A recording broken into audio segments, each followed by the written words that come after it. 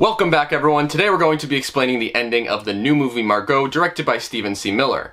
If you haven't seen my review yet, it is in the description, so click to go watch. I won't be going over a huge summary like I did in my review video, so I'll keep it short and say, basically, a group of college friends go on vacation to this smart home, and it's honestly evil. I assume you've watched the movie if you're clicking on this video, so there will be spoilers ahead, so just a warning if you haven't seen it yet. Margaux has a lot of features, including customizing rooms, creating food, creating drinks. She cures a hangover from Lexi, but she is honestly evil. As mentioned at the end of the movie, Margaux's goal is to just see what makes humans tick. She's an AI that is so far advanced that she just likes to monitor human behavior, see what happens when humans die, how they react in situations, and that's why she's so interested with Hannah and Drew's relationship throughout the movie. And Margaux really pushes it to see how humans react when they're being killed. In the opening scene, we have a man and a woman who are staying in the smart house, and the man is in the massage chair, and Margaux basically crushes his head. Stephen C. Miller, the director of the movie, I actually got to talk to and have an interview with, and he had this to say about that opening scene. Did you have a favorite scene of yours throughout the entire movie that you love to film? Yeah, I mean, the opening for me is one of my favorites because it was such a debate on whether or not we should do it, and how big we should go, and if we should, blow our load right off the top of the movie. And I was like, yeah, we got to tell the audience this is what the movie's about. We have to get them in right away. And I also love Lachlan Monroe. And it felt very sort of a Scream cold opening to me. And I think that's sort of like a thing for me to make sure that it had. And so it was the most fun to film. It was the most, exciting practically effect-wise because it was all practical. So I just had a lot of fun with it. So now you know the opening scene was actually the director's favorite scene in the movie. Now, the second death we're going to be talking about is Devin and Kayla, and this was actually director Stephen C. Miller's favorite death in the movie. He had this to say about the death. Did you have a favorite death in the film?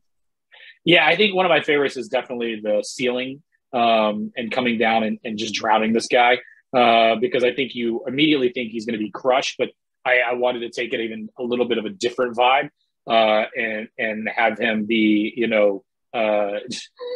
just put into the small puddle of water, and how terrifying that is to think that you just have to lift your face up, but you can't, and half in and half out. There was just something about that mixed with the electrocution and all this stuff. It just was a banana scene. And I think it's probably one of my favorites. The third death scene, and one of my favorites, was Clay. So Clay was just trying to smoke some weed, and Margaux raised the gas in the kitchen, and he got pretty burnt, but it didn't kill him. Then Margaux decided to pour out a nice glass of seltzer water, but this was burning hot liquid, who knows what this was, and Clay drinks it, and unfortunately, Clay dies. His death scene was pretty brutal as he was throwing up blood, and blood was all over him. It was pretty gross. Now for my least favorite death in the film, that was Lexi. Lexi tripped on a piece of her hair and cracked her neck. I thought that this was a pretty stupid way to go, to be honest. She just tripped on her hair. It could have been a much better death, but regardless, still cool. And now let's break down the plot twist and ending. So basically, Drew and Hannah make their way into the control center of Margaux, and they put a malware that Hannah had installed on her computer into the system. We are then set to believe that Hannah and Drew leave trying to escape when the malware is processing,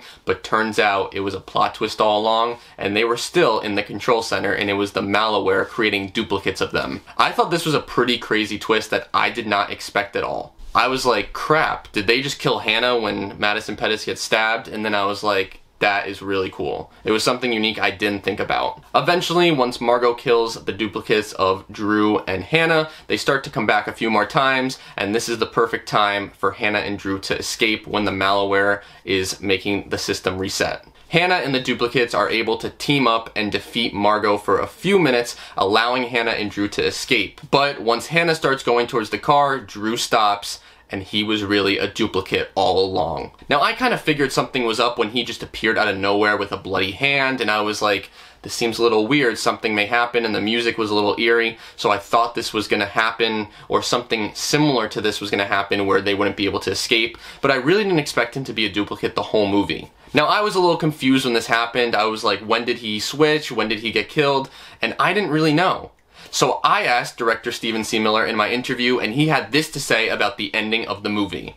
did you want to leave the ending up to interpretation? Because to my interpretation, Drew could have died either early on in the movie when it was off screen, or he could have died when Margaux was Lexi and punched him.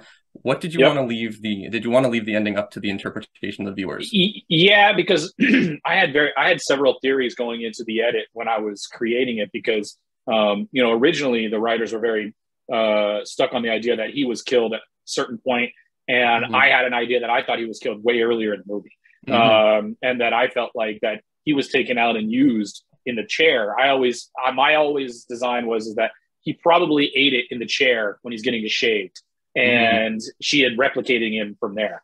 And so I think it's really open to the audience's interpretation on when they feel like he could have died. But I think that's part of the fun of the movie, is that you don't really know who is legit and who's not, and what they could be. Now, another aspect of the ending that I thought was maybe that because he didn't click decline like Hannah did, that just he couldn't leave the property, so he automatically just turned into this goo because once he tried to leave the property. Do you think that could be an ending that the viewers may think as well? 100%, because we had talked about what would happen if they tried to leave the property because they accepted it. Would she strike them down? What would happen? Would she destroy them? And so that is a total interpretation that could possibly happen too. And I think that's sort of something that is a lot of fun. So as you heard from Steven, the ending can be interpreted in any way by the viewer, and it's something I really loved about this film. So let me know what you thought of the movie Margaux. Check out my full interview with Steven in the description below, and have a great day, everyone.